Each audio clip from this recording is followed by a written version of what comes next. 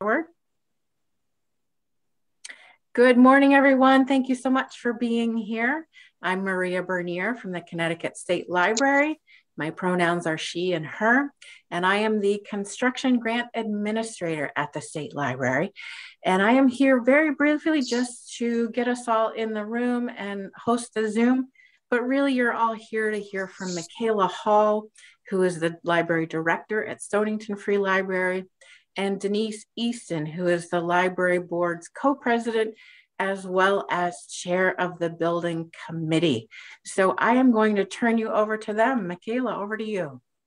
Thank you so much, Maria, and thank you for everyone for joining us today, and for Maria to inviting us to give this presentation, and also to the Connecticut State Library Construction and Fiber Grant Program for making a huge part of this project possible. As Maria said, I'm Micayla Hall. I'm the director of Stonington Free Library, and Denise Easton is also joining me today. She's the co-president and building committee chair, and the project wouldn't have been the success that it was without her.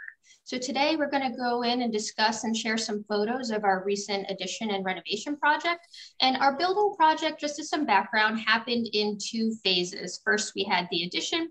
Second, we had the renovation, and it took about 13 months to complete altogether. And this right here is a wonderful watercolor that we had made by a local artist, Howard Clark, of the addition. And this is the actual addition right here in the middle. So this is the library's third edition, and I wanted to give a little history of the building. So in the front here, this is the original building, and it was completed in 1900. On the other side of the addition, there's actually a middle section that was completed in 1956. And then in the back here, this is the rear addition, which was completed in 1990. So it's kind of like a capital I shape, I'd describe it as, and you'll see that a little better in upcoming floor plans. And what we kind of did was filled out the middle section of one of those sides with the addition.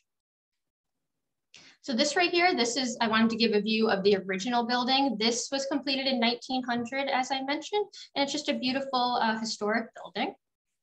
You'll see some more views of inside and further into the presentation. And I'm gonna pass it over to Denise for this slide. Take it away, Denise.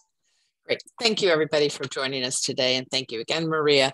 And the kudos really belong to Micayla and the staff, because this project would never have happened without 110,000% commitment. And what I really want to talk about before we get into the details is the fact that we had complete buy-in from our entire community. And we kept saying, this is a small project, but it has a huge impact.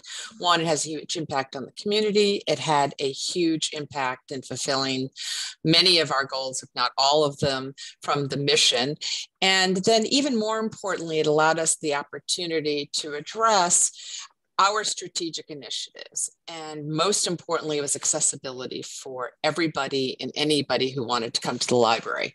And then things happened, and we'll go through some of the timing, but even more importantly, I wanted to say that as we were guided by this process, it was in large part because we had done a strategic plan. And the strategic plan was guided by looking at the community and recognizing that every community shifts. And we wanted to know, well, what do the people who use the library need? And very consistently, since the very beginning of the library, we wanted to engage the community and extend the reach of the Stonington Free Library. It's a magnificently beautiful building. We invite any and all of you to come and visit us. And we're open 7 days a week. And we wanted to be very sensitive to, which we were, the physical space. So we weren't going to be adding giant wings and going up 3 stories, because it's in the middle of, when you come over this viaduct into the community, Stonington Borough, you have to drive by Wattawattack Square. Wad Square is what we call it. And right in the middle is this building. And everybody who comes into town, the first thing they say, if they have not been here before, is, "Ooh, what is that building? Where is it?" And it's the library. And that sort of embodies the spirit of how we are as a community. So as we had to reimagine, renew, and restore our physical space, we had to be very sensitive. And we'll go into that a little bit more. But number one, if you look at the building, people will say, we didn't know that you did anything. So it was extraordinarily sensitive to the environment. And we were very careful about engaging the community throughout the entire process. And then we wanted to look at the sustainability of the library for future generations. The next slide, Micayla. Yeah, and I can. Thanks. Go, I'm sorry. Take over I guess so I no can problem. too, but I'm going to let you do it since you haven't. No problem. Said it. No. So, So I just we'll go through this, but the two goals that were specifically addressed in this overall arching campaign and project were goals B and goal C. And I'm going to turn back over to Micayla, but we've continually referred to all of them, and every single document and conversation that we've had was to look at the sustainability for the library. And the sustainability is both physical, it's sort of the soft sustainability, community, how are we going to look forward, and then also from the actual funding. So that has been part and parcel of everything we've done. So I'll turn it back to you, Micayla. Thank you, Denise. So as Denise mentioned, we were actively working on both the strategic plan at the same time as we were trying to improve our accessibility and space. So accessibility, improving our use of space, updating furnishings, electrical infrastructure, our Wi-Fi speed, those are all included in goal B of our strategic plan. And in my opinion, we pretty much met every single objective in goal B through this project. Then we were also working on goal C, which relates to this project, all about sustainability. We were awarded $100,000 from the town in municipal funding towards this project. It was $50,000 over 2 years. We also applied for and were awarded a lot of state and local grant opportunities. And then we also completed a $1.8 million capital campaign. And this raised the funds for both the building project and to increase our endowment. So essentially anything that we didn't spend on the building project then went into our endowment for future financial sustainability. And we'll get into more about the project costs and the capital campaign a little bit later. And as Denise mentioned, we held community and staff focus groups, a community survey, a board retreat, a community conversation. So this all helped us gain community, staff, and board feedback. And this feedback shaped both the strategic plan, goals and objectives, and then also the building project itself. So as I mentioned before, this project was done in 2 phases. We had the accessibility addition first. So this added 700 square feet of new space. So 350 square feet on each level, all about ADA compliance. We added a new ramp, elevator, bathroom, and storage closet on both the main and the lower level. And then we also had an automatic side door opener put on the side entry where the ramp is. The interior renovation, we freed up 575 square feet of space. And how we did that was we removed some existing elements in the building. So that's an existing stairwell, 3 bathrooms, a storage closet, and an old wheelchair lift. So the bathroom and storage closets we regained in the addition. Obviously, the wheelchair lift was replaced by the elevator in the addition. It was okay to remove the stairwell per code because we had another one in the building, which we refurbished during the renovation.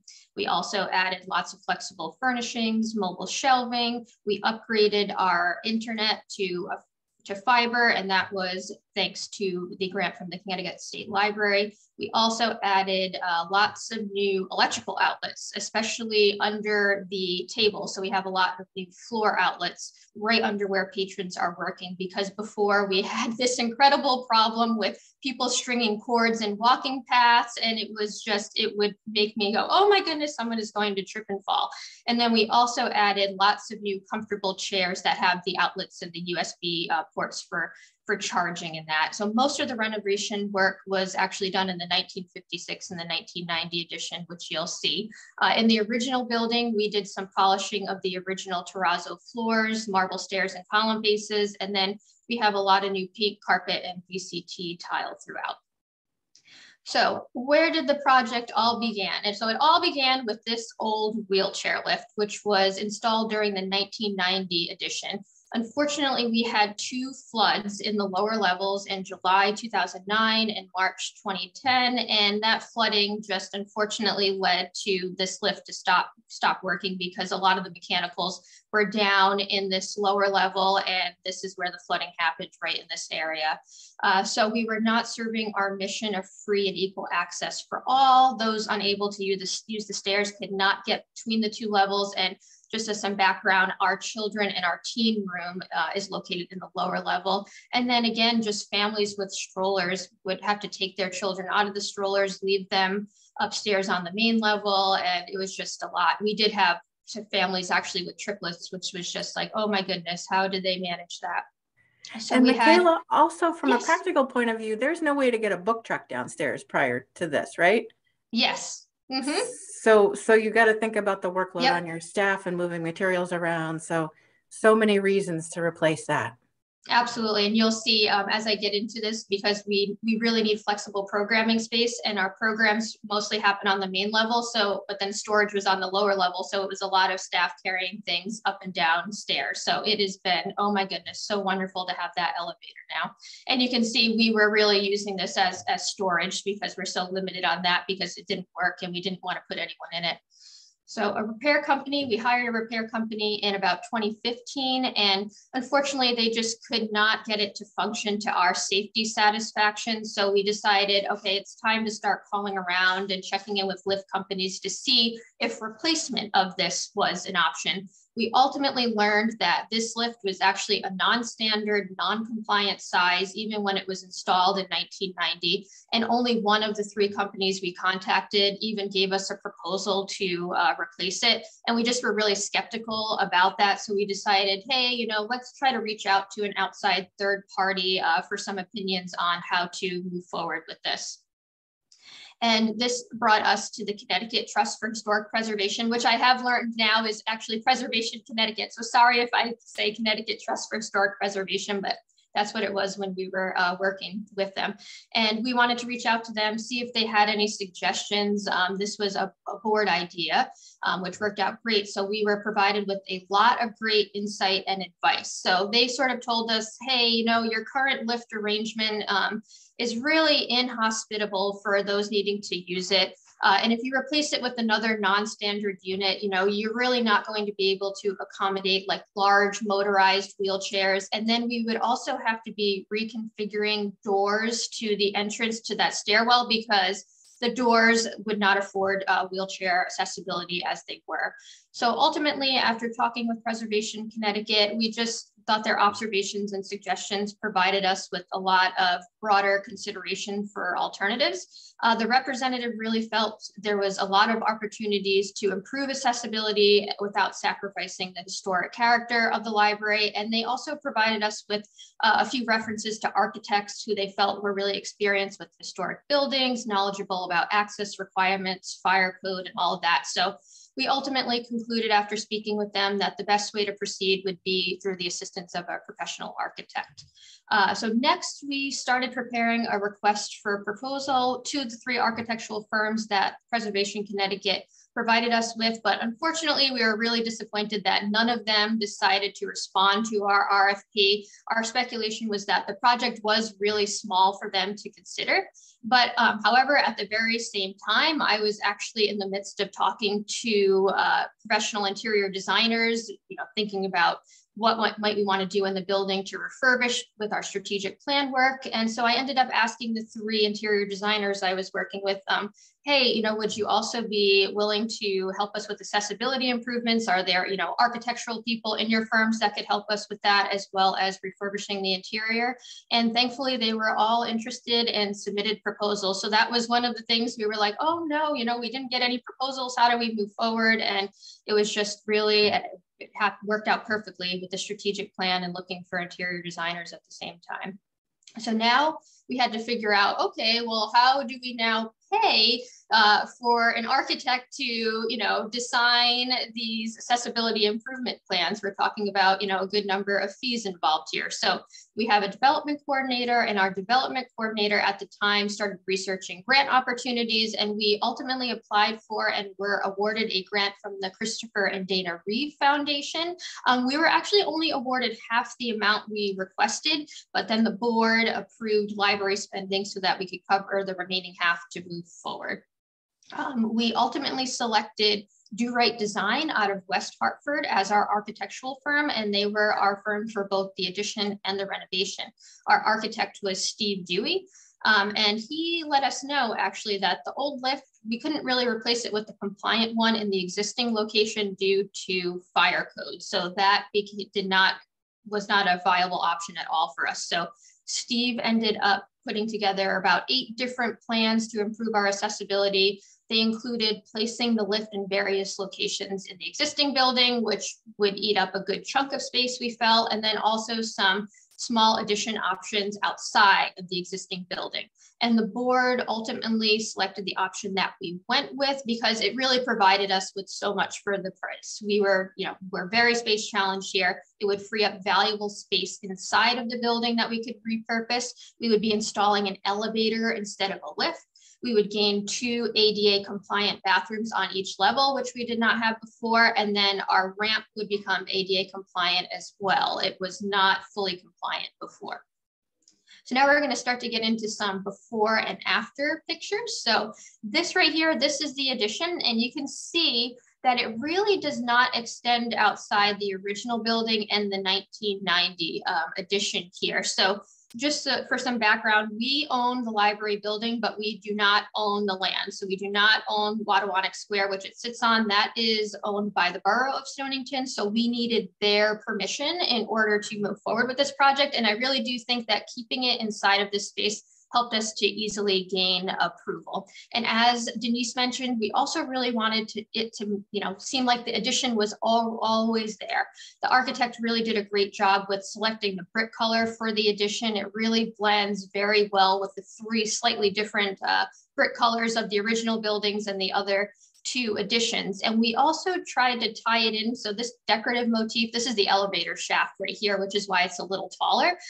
We put this on here and you'll see we kind of have this in the original building and in other elements of the 1956 and the 1990 edition. And we have really received numerous compliments from the community about how it looks like it was always there. And this is the new ramp. So with the new ramp, what we did was we extended it out further. So when you get over to the front here, this is actually the library driveway. So before, you'll see it was really hidden back here behind this original building. You couldn't really see it. So this makes it much more visible at the head of the driveway, and our book drop is right over here as well. So this is our main level floor plan. This is the addition right here. This is the bathroom, the entryway, the elevator, and the storage closet. And then here's the ramp. And just so that I wanted to point out some of the elements where we were able to free up space as well. So this was the main stairwell between the 2 levels. So we removed this. And then this stairwell, which we already had in the 1990 edition, we refurbished this, and this became our main stairwell between the 2 levels. We also removed this bathroom and the storage closet, and we obviously regained the bathroom and storage closet in the addition. This is where the wheelchair lift was. So this was removed, and then we gained the elevator. And you can't see it in this floor plan, but this is our staff area behind the front desk. And we had a kitchenette back here. So we actually took out that kitchenette and then we put it down in the lower level, which you will see where we've removed 2 existing bathrooms. So we have, our staff space is really small. So this helped open this up as well. This is the lower level. So really the same plan as the main level. We have bathroom, little entryway, elevator, storage closet. Again, since the stairwell was removed, we freed up all of this space in here. This is where the lift was removed, freed up space there. And these 2 bathrooms, which were so teeny tiny, we removed these. And this is where that kitchenette was moved to downstairs. So I want to play a little video and I'll narrate. So this is going to be the new addition on the main level, just to give you an idea. So hopefully this is playing. Is it playing, Maria? Good. So we're walking up the ramp right now. This is the side entry door. I'm going to hit the little push button for our automatic door opener, and in we go.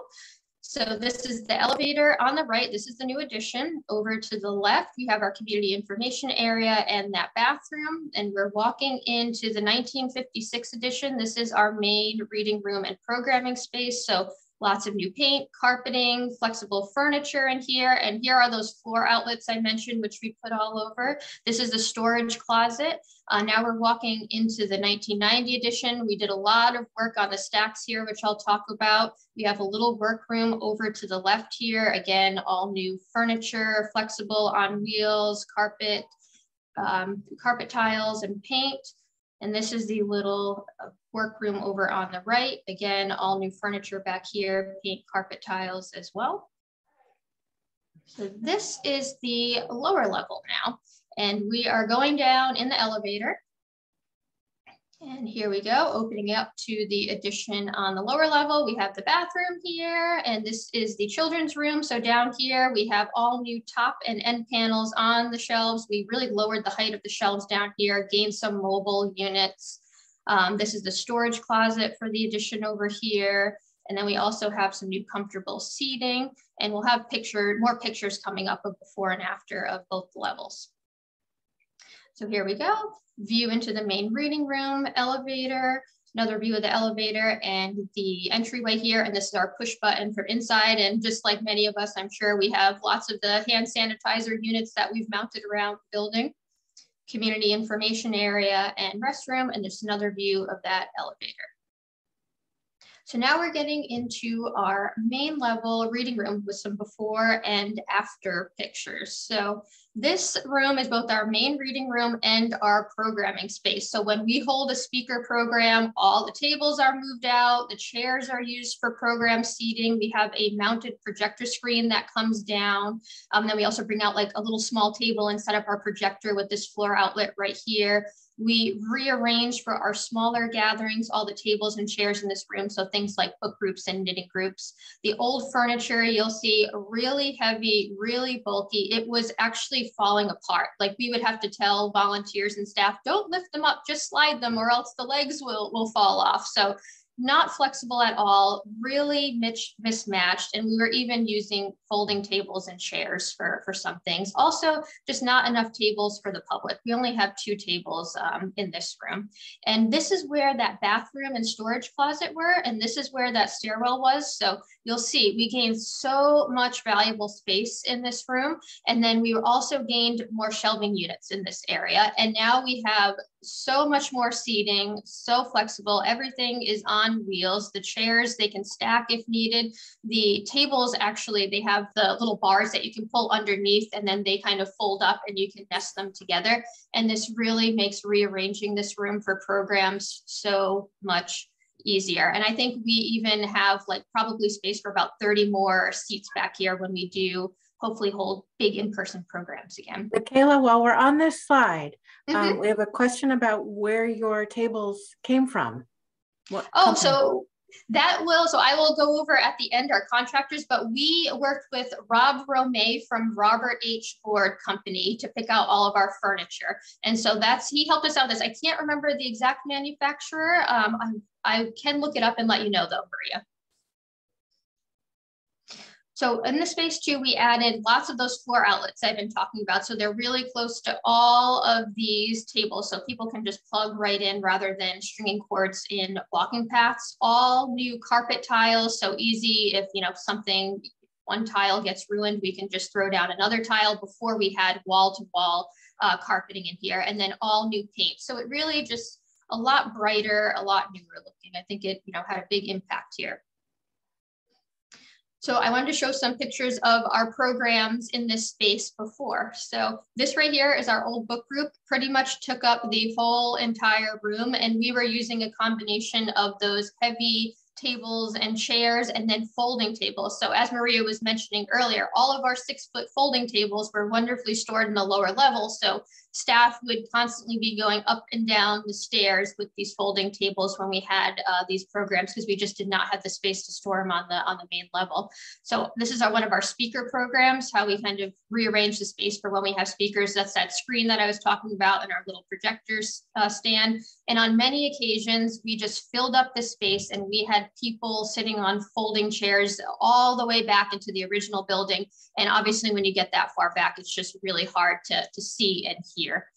So now we really needed flexible furniture and more space. And we really got both of that thanks to this project. It is so easy to reconfigure the space with the light movable furniture. We have more tables and chairs. We had the elevator and space for more attendees. I unfortunately don't have any pictures of programs happening in the renovation space now, because this is one of the downsides. We just have been doing more virtual, and when we do have programs, they're relatively small just because of everything going on with COVID, but we are going to start having more programs next month. So fingers crossed.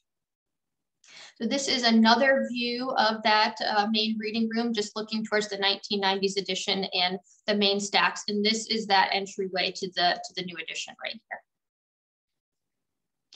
So this is our main stacked area. So what we did here was we really changed out 3 sections of each of these really tall stacks that just had little display opportunities for these step down mobile units. And it really makes it feel so much more spacious, open and bright. It improved our sight lines to these workrooms on either side here to the left and the right. And we just have so much more display space than we've ever had before. And this has really helped with circulation, and the staff really have so much fun with coming up with new display themes for these. Again, that new carpet tile and paint throughout, a new podium on wheels. So our old podium, same thing as before with the tables, heavy legs falling off. So this is huge help for when we're doing programs. Micayla, well, if we could go back to look a little bit more at those step down shelving units. I love these because they really do pull you into the room visually. They're not that enormous tall barrier right at the beginning. Is this something that Rob Romey suggested from Robert H. Lord Company? How did that idea come up? So that actually came up through our interior designer. That's Deanna Dewey of 4D Design and Decorating. And I know she comes to several of the CLA conferences and that. So you'll see her there, and I will go over again in the contractors. She helped us, and she came up with this idea. And then her and Rob Romey worked out what level should we step them down at. So this was a combination of both Deanna and Rob, and we purchased the shelving through Rob. Thank you. You're welcome. This is still the 1990 edition, and this is the workroom on the left-hand side of the stack. So again, in here, all new flexible tables, chairs, floor outlets, just like in the main reading room. No more of that heavy mismatched furniture. And the nice thing about here is sometimes we have small gatherings. So now that we have those mobile stacks, we could actually expand this space a little more if needed. And then again, new paint and new carpet tiles back here as well. This is the workroom over to the right-hand side of the stacks. Again, all new tables and chairs in here. These ones aren't as flexible, but we do find that we need less flexibility in this space compared to the others. And actually, so this little set of tables and chairs here, this was actually originally in our staff area, and we moved it here recently because we just felt like it was taking up a lot of space. We were not sitting at it and working at it. We were just piling stuff up on it, and so it wasn't being used as intended. So we were like, oh, let's just put it over there and see how it goes, free up some more space. So we have seen that, in the original plans, we said, oh, this would be great. But then when we actually saw it, we're like, oh, that's like a little too crowded or not being quite utilized as we thought. So we've moved stuff around here and there over time, and it's worked out really well.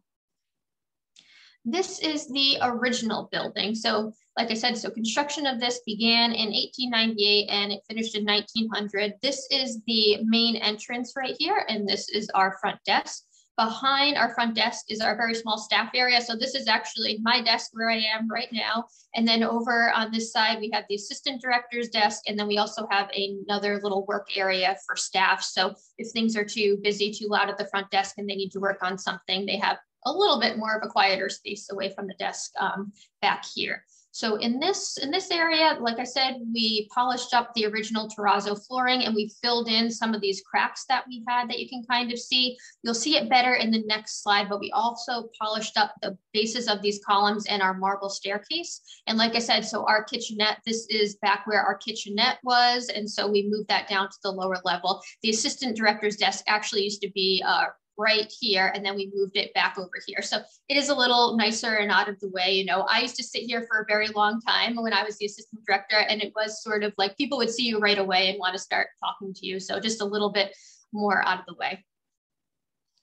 So this is the view of the original building right across from the desk. So these are those column bases that I mentioned that we polished up, and then also the marble staircase going up and down. So this leads up to the mezzanine. We have a little glass floor mezzanine up here with some work tables, and then downstairs it leads into our teen room. And again, polished up those nice terrazzo floors. I don't know when the last time this was done. I've been here since 2012 and none of us could really remember if it was ever done. And just a little neat background is before we added on the additions in this space right here, it used to have a nice big fireplace, and you can kind of see right down here on the floor, that's where the fireplace was. And you can still kind of see where the gas lamps, so we had gas lamps back in the day, and these columns are hollowed out, and you can kind of see right here where they used to be. So we have a lot of people who like to visit and just see the architecture in here. So this is up on the mezzanine. So before we had, again, just really mismatched furniture, and we have actually moved away from the desktop. So this was a while ago. We've moved away back in 2017, and now we're strictly just laptops because these were just taking up way too much space that we didn't have. And this is that really neat glass floor. So we have people who love it, or some people who are really nervous about walking on it, actually. And new tables and chairs up here, which will probably stay up here for a long time. It is very hard to move furniture up and down this space. This right here is the director's office. So before, it's a very small space, and it was just absolutely dominated by this massive dark furniture, and pretty much all the furniture that we had was really given to us from other offices nearby during updates. So a lot of secondhand furniture. So new paint, new furniture, and the removal of this oversized desk just really makes it feel much more spacious and brighter in here. And we have a little space. So we have a couple of seats, which you can't see over here, for people who come in and want to eat. We do have that here still.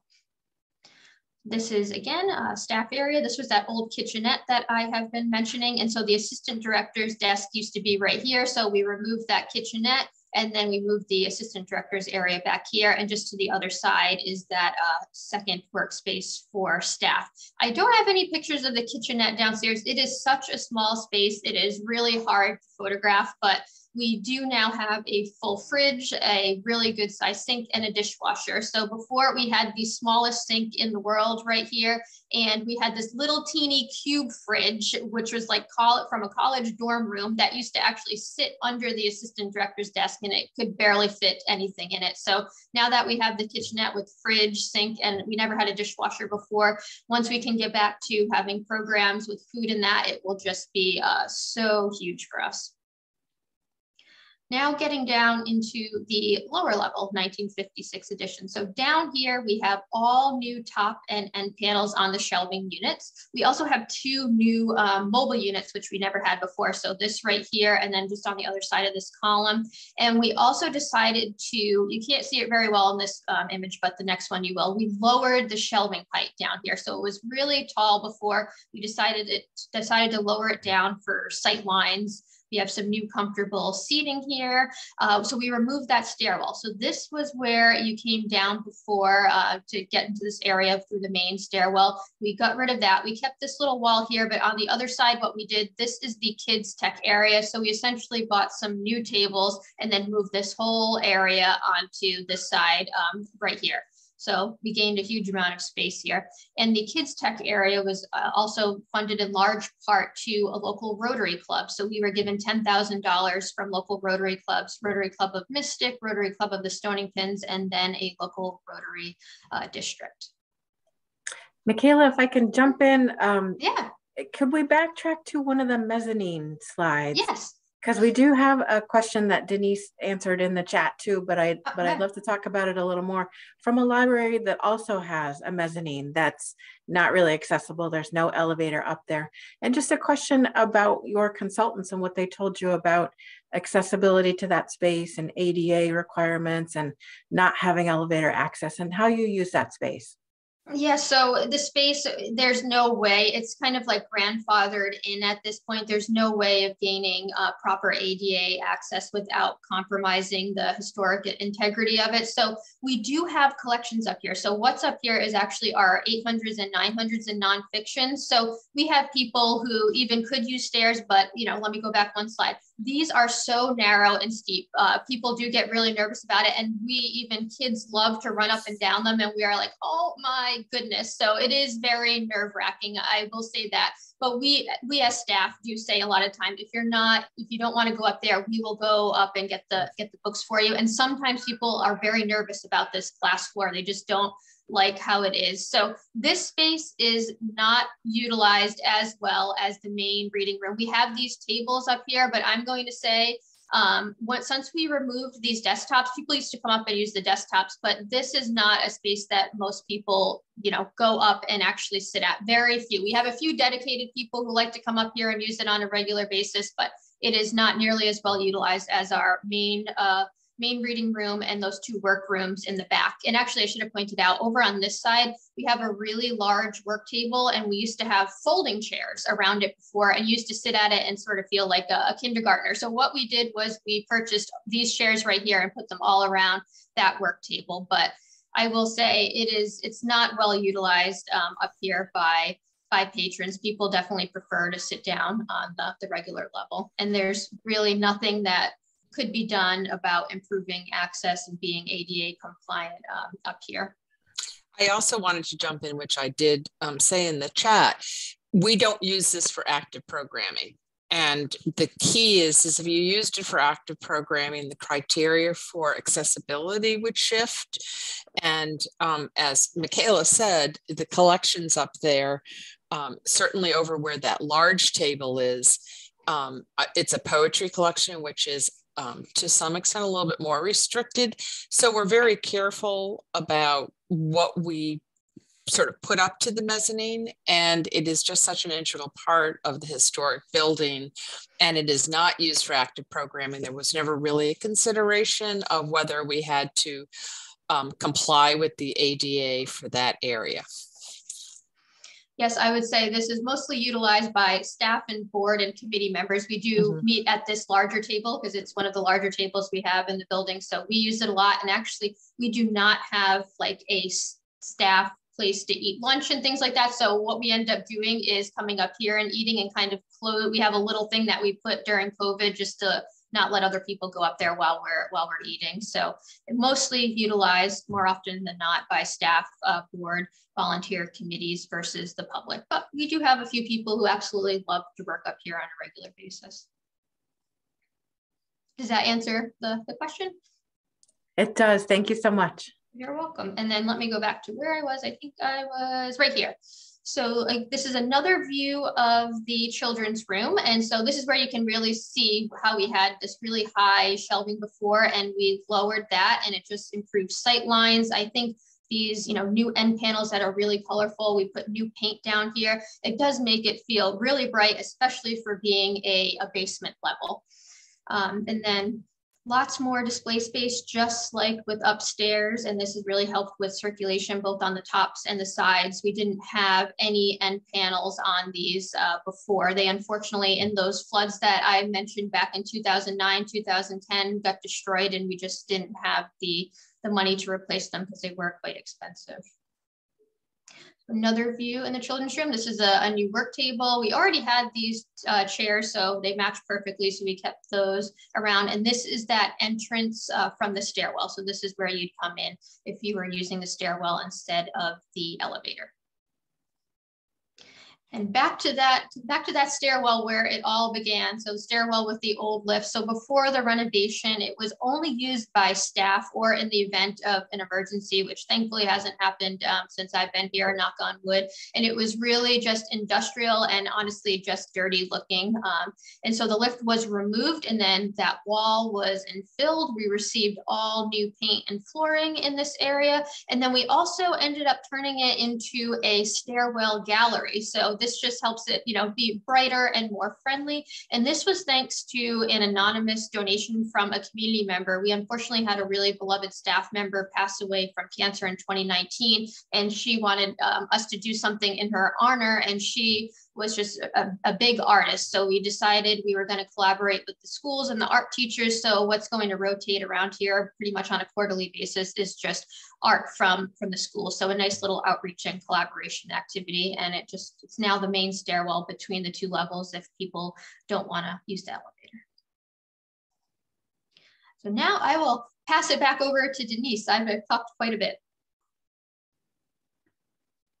I'm unmuting. Oh, terrific. Thank you. We invite, somebody said, oh, we'll have to come visit. Please do come visit and let us know ahead of time so that you can chat with Micayla and the rest of the staff. So there, to circle back a little bit, not for the project, but again, it was this, what I call the perfect timing for everything. We knew that we needed to do the addition, and this is where it segues into the interior refurbishment. At the same time, there was an announcement regarding, or an outreach request for proposals for from the Connecticut State Library for the renovation. And we were a little, and I'm going to be very honest, it was like, we're doing this addition, we have this renovation, we know we have to do it. And the question was, how do we stage it? So there was phase one, and then we knew that there was going to be a phase two, but we weren't quite sure when the phase two was going to happen. And the key to all of this was that we decided that we would look at the biggest picture first, and then we would sort of encompass what we could with reasonableness based on granting opportunities and then the decision by the board to do the capital campaign. And we've won. Good news is we reached our goals, but then even more importantly, we were very transparent throughout the entire process. And that was, as much as anything else, to let the campaign committee, let the community, let our funding sources become part of the process and guide us as we were going through. So the board had approved $890,000 for the entire project, and we came in pretty much $100 under project approval. So and that was, and do we have the next slide, Micayla? Perfect.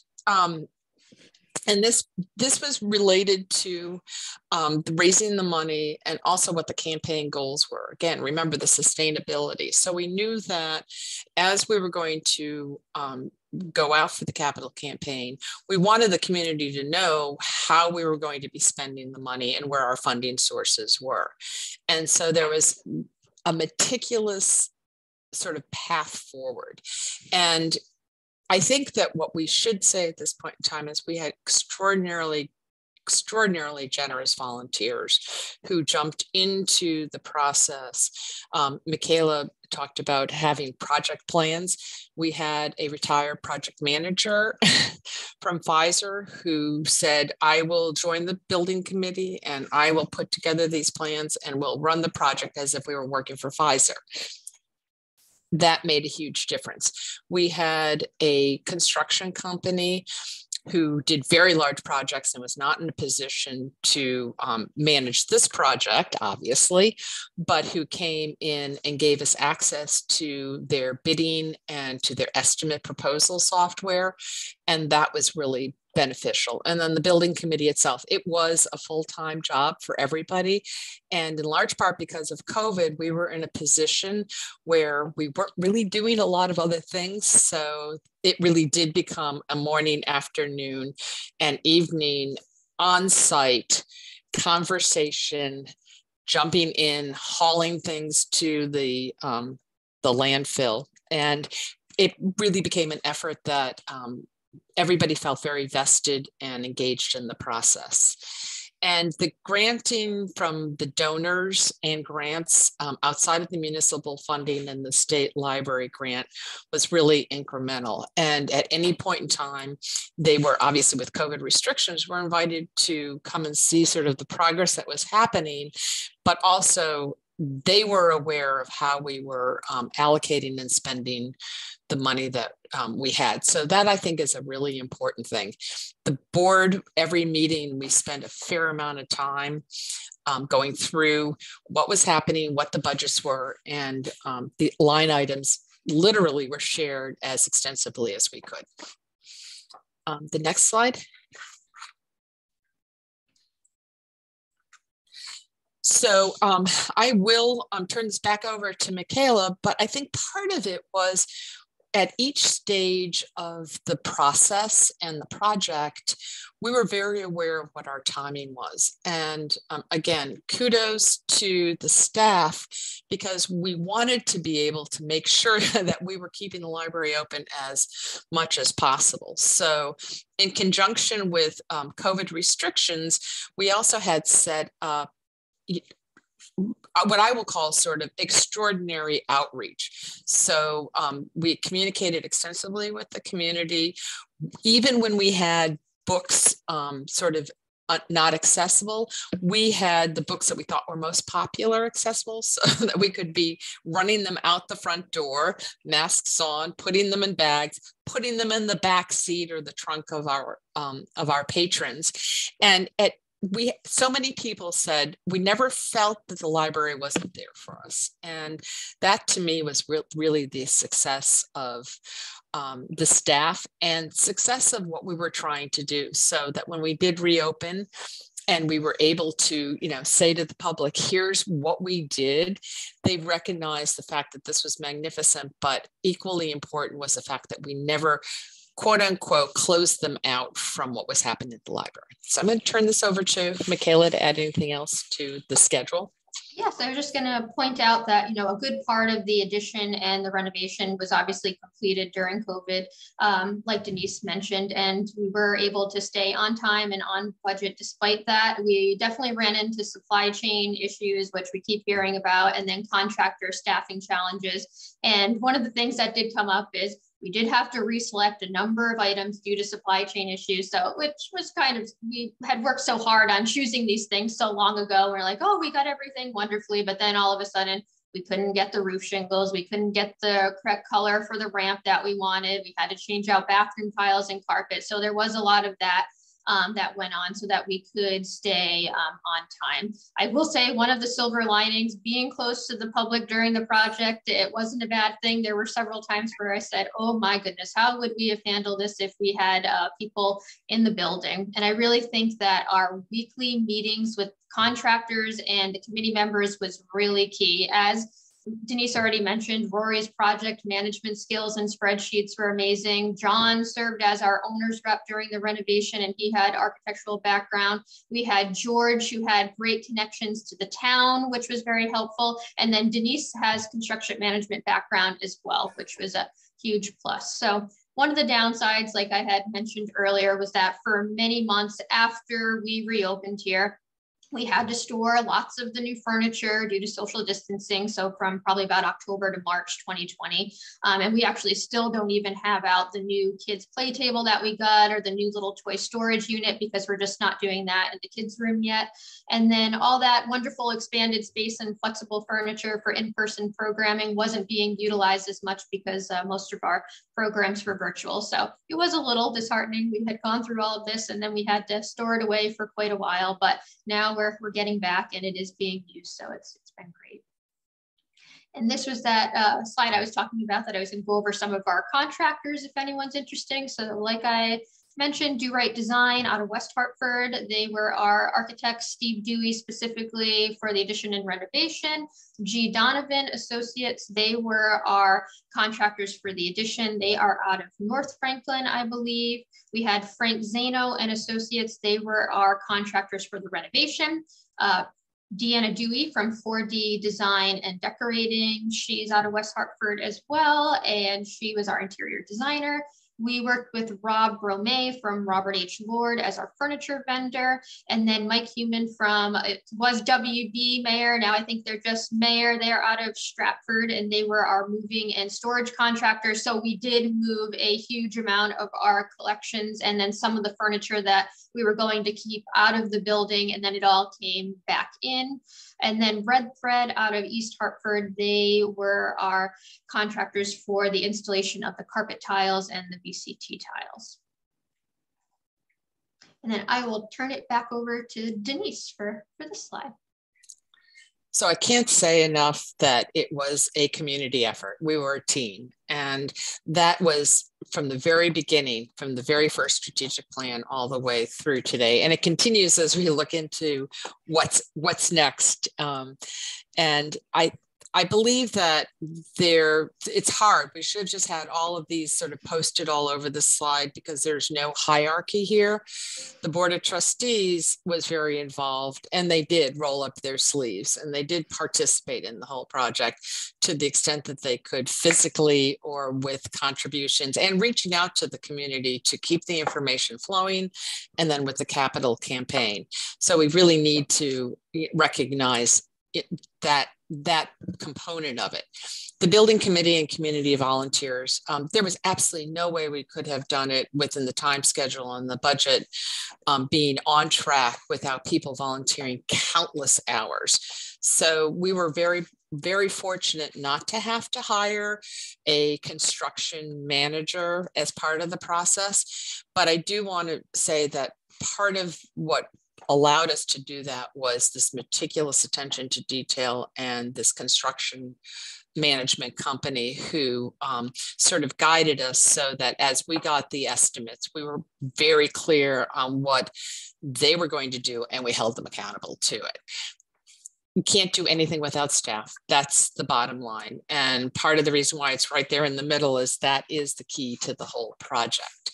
Our funders and donors and our community, we're really fortunate to have a very engaged community who recognizes the value of the library. And again, I can't emphasize enough the fact that we did everything and continue to do everything to keep the library accessible. I mentioned that we're open 7 days a week. That was a big push for us because we want people to recognize that we just didn't do this to be a showcase as people drive into the community. This is really a place where, and now if we can start to have our programming be expanded and open and in the library, we want this to be the center of the community where we're bringing people together and we're offering them any number of opportunities in which they can engage with what we offer inside and outside. And we hadn't talked about this, but the big push simultaneously was how do we sort of align our digital library services and our physical library services. And people have just given us a lot of kudos for being able to do that effectively, not sort of emphasizing one or the other, but recognizing that they work together. Denise, if I can jump in and ask a question about your building committee and all those wonderful volunteers you had, the retired Pfizer person, were these all people who were already known to you? Were they already patrons? Were they already on the board? How did you hook up with them and pull them into the fold? So George Sylvester was a board member who had, sort of termed out, if you may, and he had worked in the town, had a lot of what I would call sort of local connections. And when I joined the board, I was very interested in the building committee, partially because I'm an architectural historian fan, and this building was just so magnificent. And so I felt that I could contribute from that perspective. So it was just a committee of two. and Micayla for a number of years. When we decided to take this on, there was absolutely no way that George and Denise and Micayla could manage this project. Rory Cotton and John Malmrose are both volunteers at the library, and Rory had supported a number of other projects with her meticulous project management and process skills. And during one of our meetings, Micayla had mentioned Rory, and we reached out to her. And her husband happens to be John, who at the same time, again, just wonderful circumstances, was very much interested and came on during the interior refurbishment. And he had the bandwidth and the skills to also be sort of our owner's rep during that process, because it was a pretty short time frame in which we had finished the exterior, which is a different sort of project. I mean, it requires a different level of engagement. And the interior, we knew that we had to be very sensitive to what already existed, and also to stage it.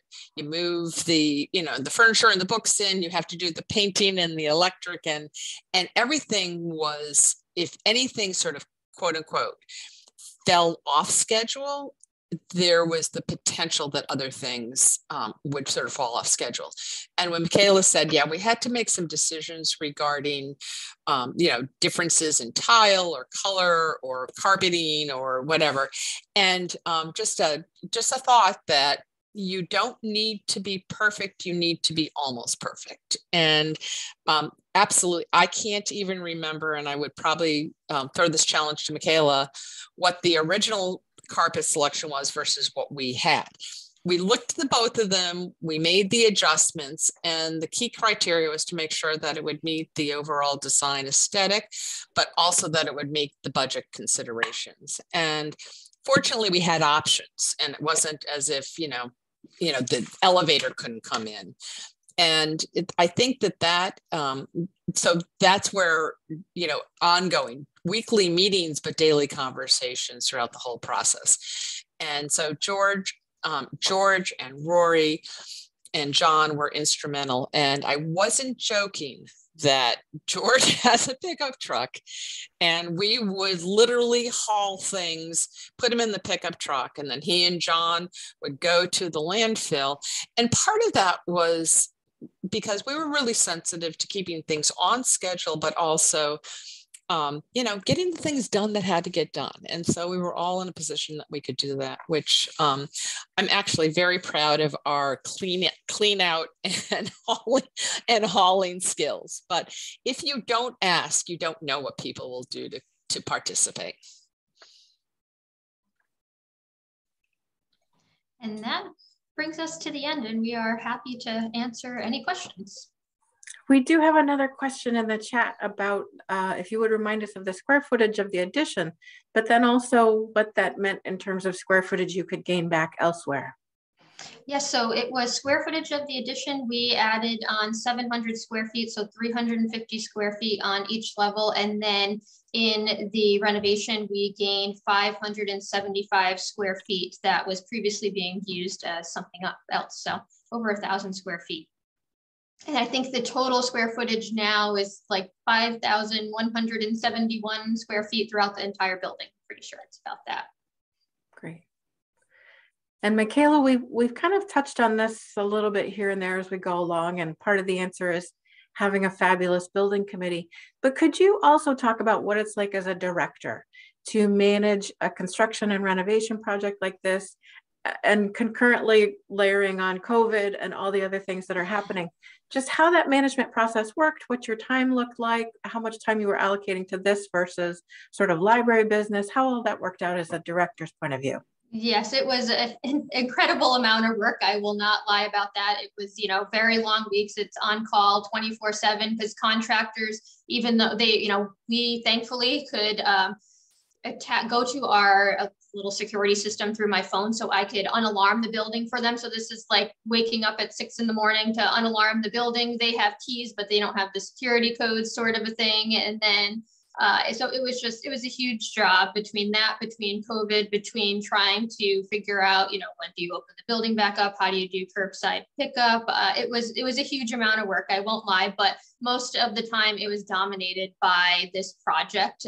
That's for sure. I would say most of my time was spent on this, but it was so great, again, to have all the other team. I wouldn't have been able to do it without them, the building committee and that. And so at the time, I actually was assistant director. So just to remind everyone of that. So it was Belinda DeKay at the time was the director. So we were a wonderful team. She wanted to see this project through before she retired. So that was what she wanted to do before she retired. So I was the assistant director throughout this. And then Belinda was the director. And then once this all finished up, I have been the director for just over a year now. So we really did split the time between the two of us, which was very helpful. So great team there.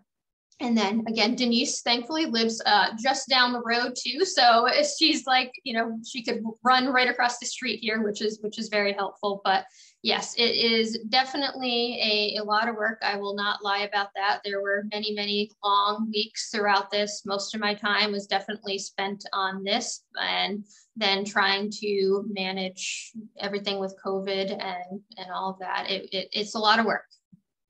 You really have to be committed to it. And let's talk about COVID again. And I have addressed this a little bit before, but we didn't know COVID was going to happen when you started this project. And so of course we have to integrate and we have to react and we have to deal with the conditions that we've got. But how much did your original plan change because of COVID and closures and all of those issues that came up? Actually, honestly, not much at all. And that's just, I don't know if we were incredibly lucky. Besides just here and there, we had some shortages in contractor staff because of being exposed to COVID. And then we had to make some of those decisions on changing things out. But thankfully, our interior designer and our architect kind of said, okay, well, you have to change this out. Here are the options. So pick something and it'll, go make your budget go up or down or stay, in line. And, also is very similar. So working with them to figure out those were great. So we really did stay on time and on budget. I think we were thinking maybe we would end like the end of September, early October. We went a little later into October, but somehow we were very lucky where it could have been, a lot worse. I do feel hearing about other stories. And anytime you do what sounds like a simple upgrade, like carpeting throughout the building or paint throughout the building, it's actually a huge impact on the physical space. And I see Denise nodding because you know where I'm going, because you basically have to empty all of those spaces in order to do the work you want to do. So it becomes this incredibly intensive, labor intensive project to pull everything out and then put it back. Mm-hmm. So how do you use that opportunity to really rethink what you put back in there? Oh yeah, so I did not mention before, we did a very big weeding project as part of this, definitely, because you'll see, so and then I'll go back a little bit, in the 1990 edition where we have those big tall stacks before, we obviously, and we do get these comments from people, we obviously lost shelving space back there. So here we lost a lot of shelving space because we did go down, we stepped down here, but honestly, we did regain a lot of shelving space over in here. So it's sort of evened out, but we did do a massive weeding project as part of this. Things we haven't looked at in a while. We needed to rearrange where, fiction started. Fiction used to start back over in this area here. Now fiction starts in the middle of this room. So we had to rearrange where a lot of our collections were, and making it all fit back on the shelves was definitely interesting. We did end up doing it, but we did have to go through a big weeding project. And a lot of the furniture we decided to, give away to other good homes. One of the unfortunate things during COVID was that most people were not taking like upholstered furniture and things like that. So it was hard to see some of it just end up going, but it was just, at that time, people were not taking things because of all the uncertainty in that. But yes, moving things in and out of the building was definitely a big project. We did have a mayor, but they needed some instruction. We did have to do help with like labeling of boxes, putting signs all around the stack saying this is where this should start, this is where this should start, which was also difficult. And we did have to make some adjustments here and there, but that was a big portion of the project. And one of the other things is that during the renovation, as Denise mentioned, it was wonderful to have John as our volunteer owner's rep, but during the addition, we had the contractor who really scheduled, this is when this is going to happen, this is when this is going to happen, and we did not have to worry about that. But during the renovation, you know, we had our contractors, Frank Zano, who were doing some of the electrical and then, you know, the removal of spaces and that. But then we had hired another contractor to do the carpeting, and we had hired, you know, mayor to come and move things in and out. So all of these we had to figure out. Then we had the people who were coming in to polish the original floor. So we had to figure out how to time those things perfectly. And so John was a huge help with that, because we just didn't have that same level of, you know, as with the addition, with the contractor handling pretty much everything. We had many different contractors for the renovation. And this is sort of a segue, and it addresses, I think, what Maria had just asked. It gave us also an opportunity to rethink how people were using the exterior space of the library. And Micayla mentioned at the very beginning that we had a fiber grant, and that was really essential. So as we look forward, we have been very conscious of the fact that people like to, in the good weather, like to work outside. And then COVID was just reinforcing the fact that people would bring their, you know, sort of their lawn chairs and with their laptops, and it became sort of this exterior office. And so we have been conscious of how we can support that. And the fiber grant has allowed us to do that. So there's always this mix of how people are accessing information and the materials and resources we offer, where they're accessing them, and how they come in and out. So it's been sort of this really interesting juxtaposition. And COVID helped us to some extent reimagine that part of how we service the community. And not that we weren't always going to do that, but it became a higher priority. Yep, we definitely expanded our digital library significantly, as most libraries have. We added things like Canopy, Hoopla, expanded our Libby app that we already had more. So there was a lot of that going on because, you know, like I said, most of our collections moved out. So even when we were opening, you had open for curbside service only, we had a very limited number of books that were actually available for people to pick up because the vast majority of the collections were gone. I think we only had our new books, which were in the original building, biographies, the 800s and 900s up on the mezzanine. That was really it. Everything in this room right here and in the 90s edition where our main stacks are was gone from the building. So digital library was definitely the way to go. And in fact, when I drove past the library and past the square, I would see benches right up on the square, all around the square, people sitting there. And you had those really cool signs that you just plunked out there that said, what, free Wi-Fi zone, right? Yes. Yep. So another thing that we did, this came a little after this whole project, was that the Everyone Learns initiative. So through CEN, we were able to have that booster installed on the. So we have this box outside now that sits on the front of the building, which actually John Malmrose painted perfectly to match the brick on the building. That extends our Wi-Fi actually all across through the park and then over on the other side of High Street, which is where we're located. So we bought those little lawn signs and put them out all over the place so people knew that they could get our Wi-Fi for free all throughout the park. So with adding all the digital materials and providing this great new space, have your patrons noticed that you've weeded materials? Have they missed anything that you've weeded? No, but some do say when they see the stacks in this picture right here, oh my gosh, you must have had to get rid of a lot of books. And say, yes, we did get rid of some things, but just remember that we lost space here, but we gained space, you know, in the other room. So, you know, we did do a big weeding project, but we hadn't done a big weeding project in a while. So it was definitely necessary. And No, because then we say to them, that's okay, we can just interlibrary loan it from another library, or, you know, if we really feel we need to repurchase it, you know, we will. So not too much. Some comments in the beginning, but it has definitely gone away. And then once the renovation was done and the fundraising was done, you actually expanded hours. You added some hours on some days and expanded into Sundays. How did that happen? How was that funded, and how's it been working out? And how are the patrons responding?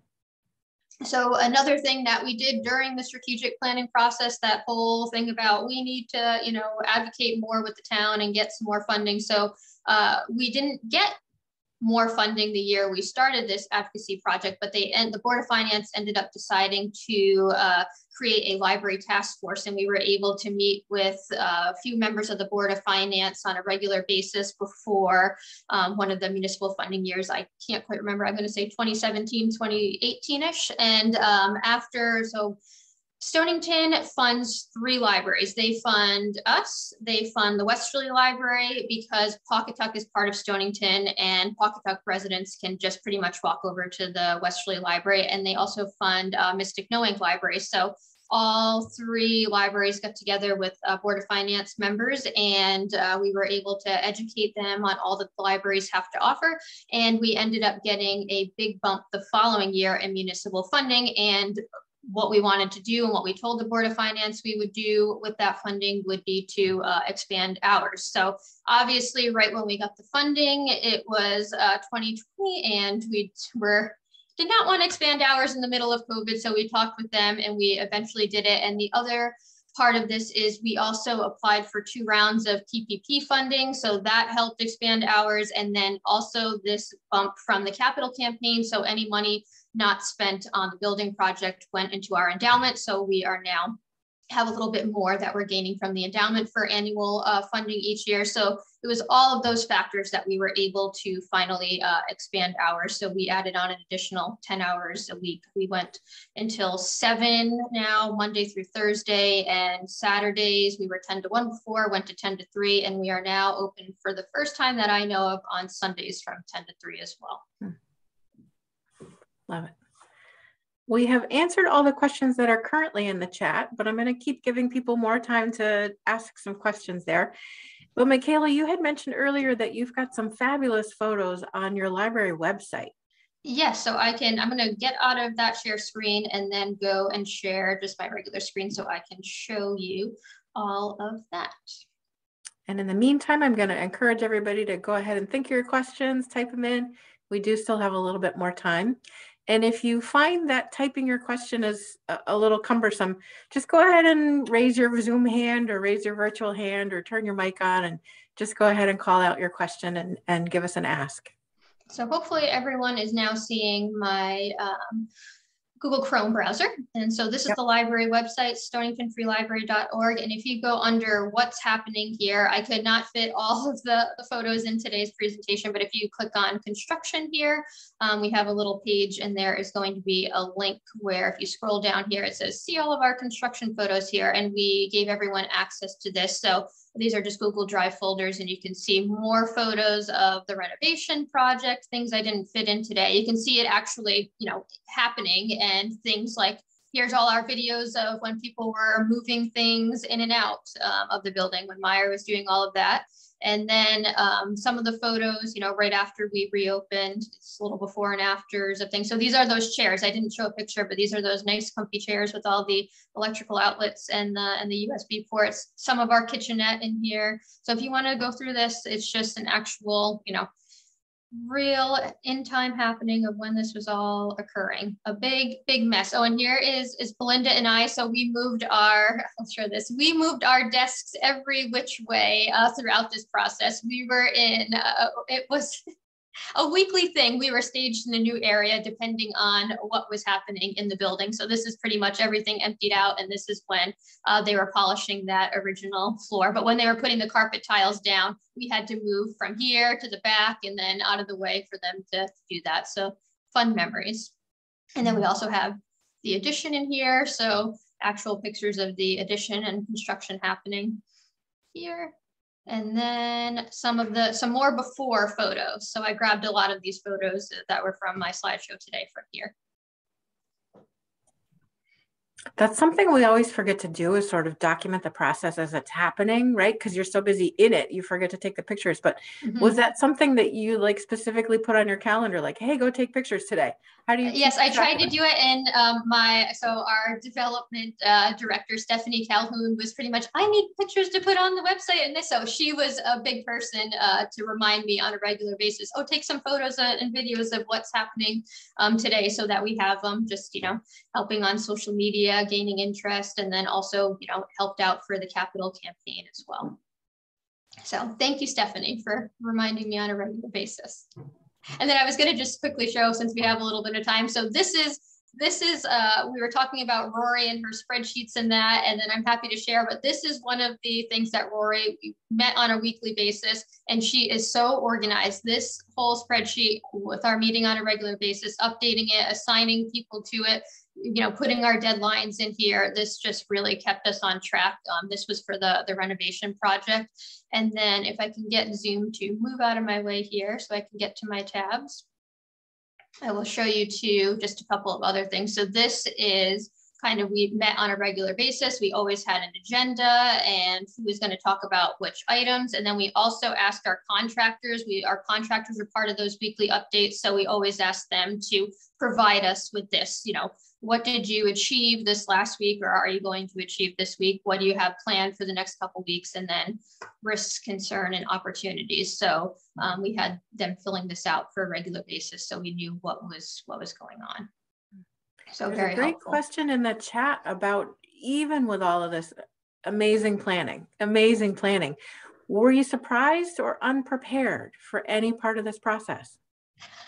Yeah, there were surprises, on a regular basis, but where it happens, even though you're so well organized, there are things here and there, just like what I said with some of the materials not being available, or suddenly, there's a COVID sickness on the contractor staff, but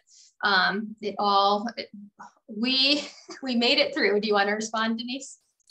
Yeah, I do want to respond, because I think that, we were prepared to be surprised, if that makes sense. And part of it, again, was just being very transparent and having as many people involved in the process as possible.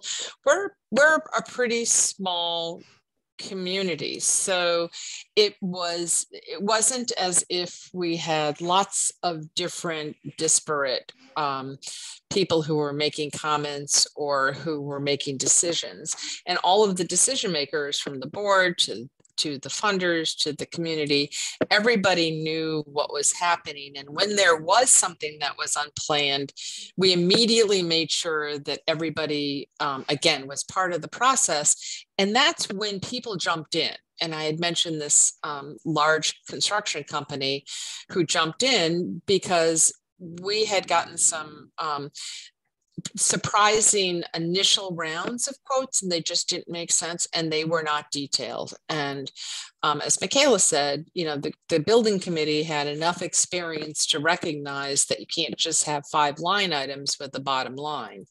And so we knew that we would have to go into greater detail and how to manage that process to be able to do apple-to-apple comparisons. So at that point in time was when George actually reached out to this individual, and they were willing to do that as a in-kind service to the library, which was terrific. But I'd also like to note the second question, because I think that's really important. Again, the staff is as much a part of the decision-making and considerations in the library as anybody else. And that includes, major funders, our community, our board. So, Belinda McKay and Micayla are just really, and I can't say enough, they've got everybody's back. And having that was really essential. And I hope that they believed, and I think Micayla, we became, these joint people.